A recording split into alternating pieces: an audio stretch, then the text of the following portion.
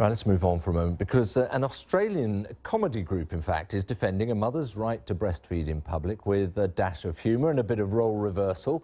Grizzlements is a collection of skits from comedians in Melbourne, tackling on this occasion the absurdity of asking a breastfeeding mother to feed her child in the bathroom. The sketch has had huge take-up online. Here's a bit of it for you. Excuse me, sir. The women are uncomfortable with the man eating alone. Could we move you somewhere else?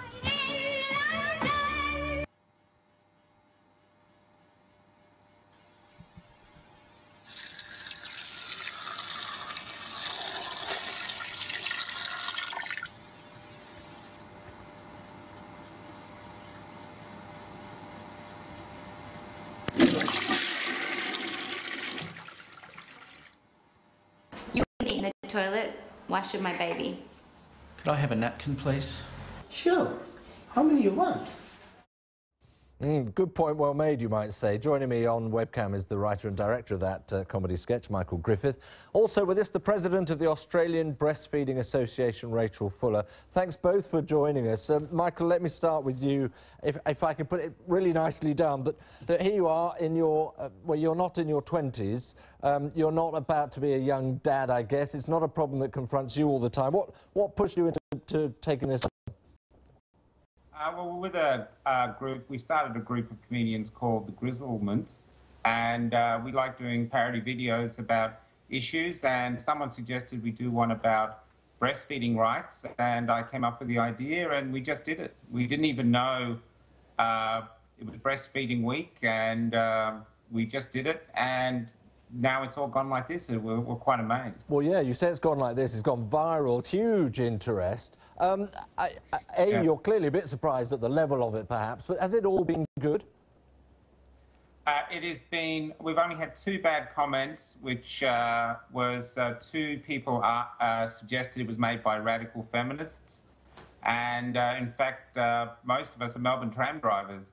And not that we're against feminism at all, but so no, the rest has just been wonderful. Even while we were filming it, we didn't have a breastfeeding mother, which we wanted to find.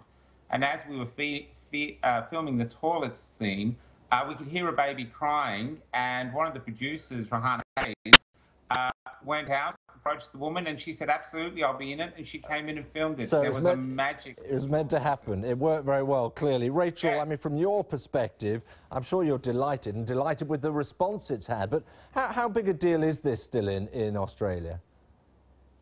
It really is still a big deal, which is surprising, you know, given the year that we're in. But the, breastfeeding in public is the issue that we're most often asked to speak about. Still, there's a lot of women who are asked to move or asked to stop breastfeeding or simply don't feel comfortable breastfeeding out in public. But that is protected, isn't it, by law? I mean, they're allowed Yes. to do it. Do you think women don't know, they don't recognise that? I know it still takes quite a lot to stand up and say, I know my rights.